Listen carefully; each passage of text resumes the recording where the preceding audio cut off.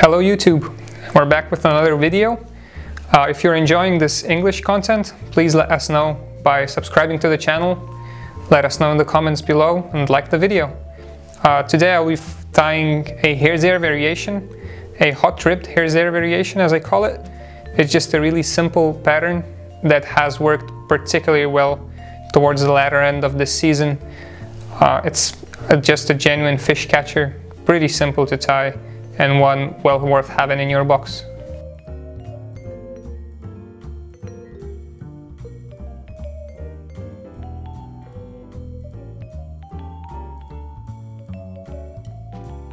What I'm using here is a size 12 jig hook with a 4mm tungsten bead.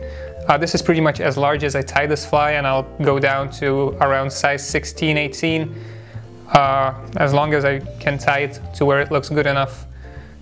Fish is good enough as well. So just start your thread by the bead and move it backwards to roughly where the hook starts to bend. I'm using a hook that has a fairly short hook shank with a really wide bend, so I really need to know this hook to be able to tie it nicely and not move too far back.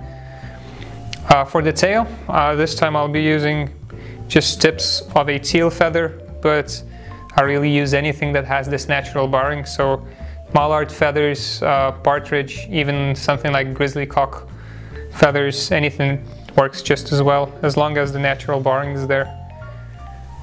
Just pluck off maybe 6 or 7 fibers away from the feather.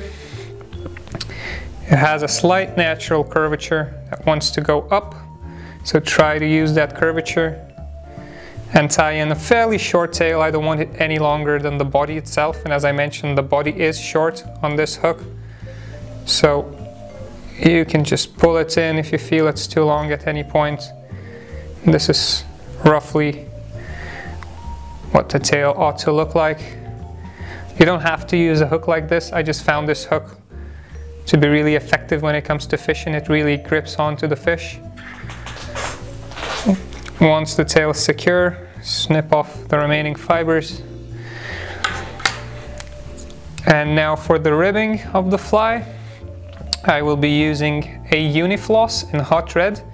However, I found that the full strand of floss is just a bit too thick and it really dominates over the body. So I just split the strand of the unifloss into two to get a slimmer floss. You can use pretty much anything, also in an orange color, glow bright, just orange thyme thread, whatever you feel looks right. Catch it in on top of the hook and move all the way backwards to the base of the tail with your ribbing. Keep it out of the way for now. Now for the body, I'll be using a natural hare's dubbing, rabbit body dubbing.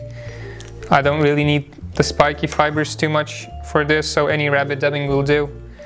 And it will work just as well in any natural color. What I have right here is closer to a natural ginger, but once again, if you don't have that, any natural hair dubbing will do. Just pick out some dubbing out of the pack, spin it on straight onto the thread, forming a fairly thin dubbing noodle that just tapers slightly towards the end.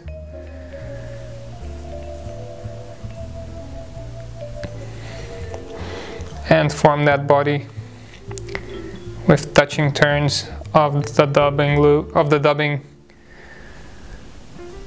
all the way up to the bead. Now it's time for the ribbing. I really found that showing 3 to 4 turns of the rib is just perfect for this fly. If I get any more than 4, then the orange floss just dominates the body and there's barely any rabbit showing through. So what I will do to make sure that the floss isn't laying too flat, I want it quite round, so I'll spin it between my fingers in one direction before I start winding it. Keep the tail out of the way and just wind it, space it out as evenly as I can. Once again, making 3 to 4 wraps and tying it off right there by the bead.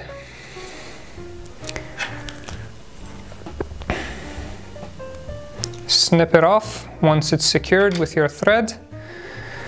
And the next thing I'm gonna do is a CDC collar hackle.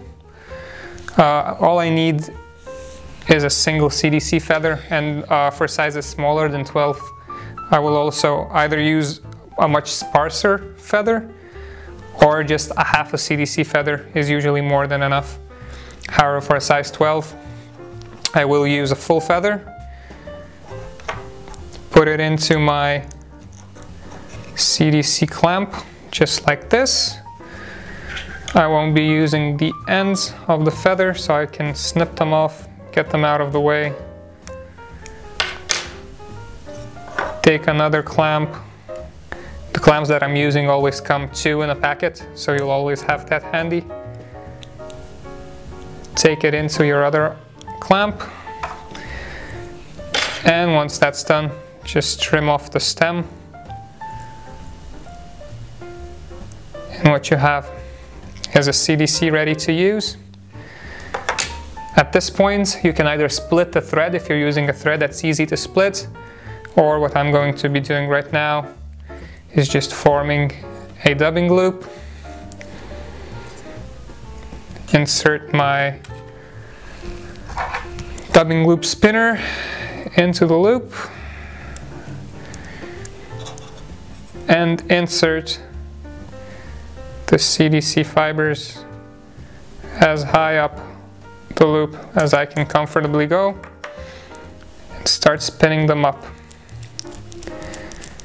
Get it to a point where the loop is spun up enough so that the fibers really feel like they're not going anywhere, they're firm there, and just start winding it like you would a soft hackle, brushing the fibers back with each turn, putting one turn in front of the other. And if at any point you feel like you've got enough CDC on the fly, you can stop, because not all CDC feathers are the same, and sometimes you get a lot more fibers than others. Now, once you're happy with the hackle, tie it off with a couple of turns each side of the thread and snip off the dubbing loop.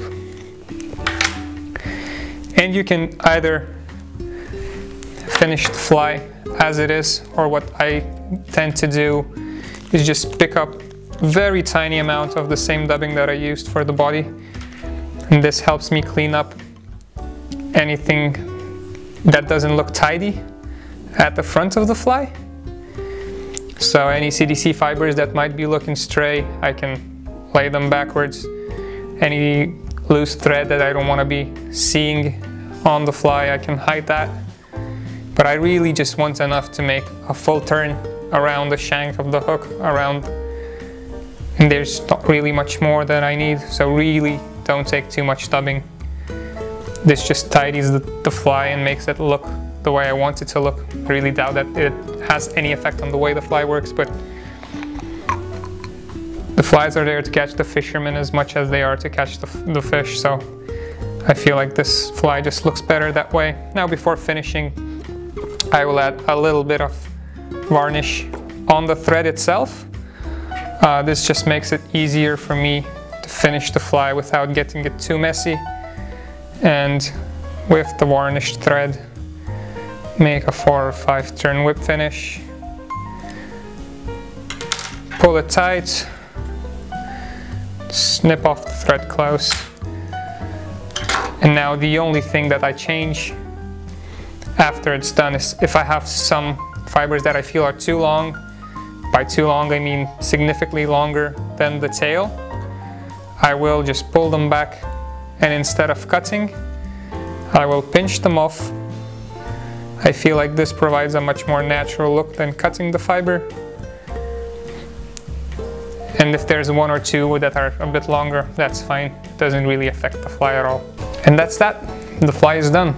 Once again, if you enjoyed the video, it means a lot to us. If you subscribe to the channel, comment down below, like the video. That really keeps us motivated to keep working harder and providing more videos to you. And of course, I hope you tie the pattern up. I hope it brings a lot of good fish to you. Tight lines.